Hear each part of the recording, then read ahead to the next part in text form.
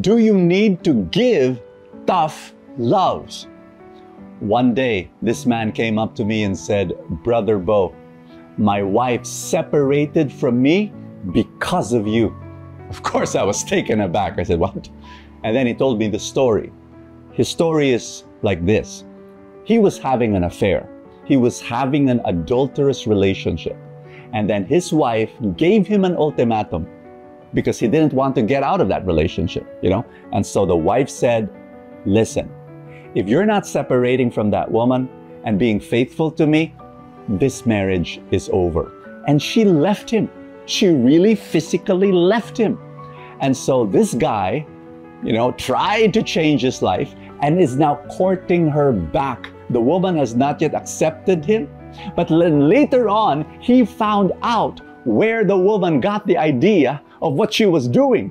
She said that she heard me, Bo Sanchez, preach about giving tough love, of saying, look, if your husband is being unfaithful and does not want to change, perhaps it is time to tell him this marriage cannot last if you are not faithful to our covenant.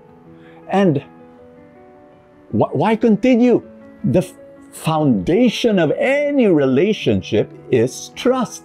If there is no more trust, there is no more foundation, and therefore there is no more relationship.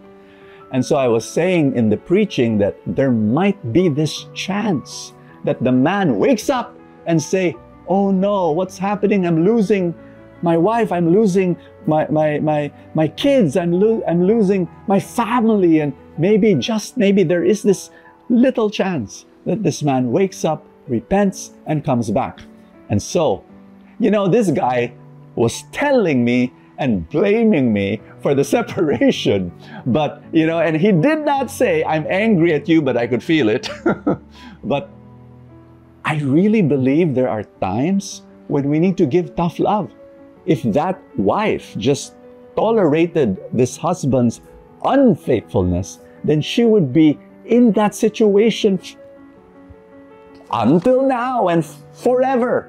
But what she did was she gave him this ultimatum and said, "Look, I'm getting out of this marriage if you remain in your unfaithfulness." And right now, I like the fact that he's courting her back, you know, and she has not yet accepted him. And why? I always tell people, forgiveness is given, trust is earned. And so maybe the wife is still trying to see, is this real? Is this change real? Are you really serious and committed to become the husband that I need?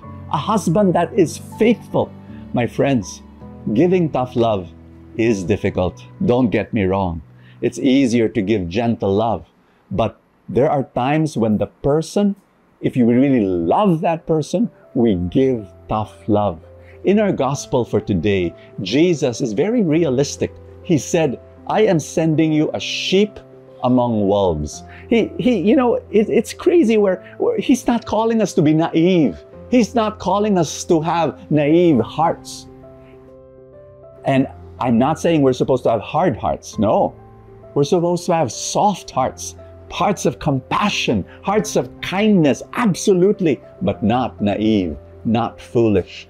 There are times in our lives when we need to be tough, yes, but deep inside, still soft, still loving, still kind.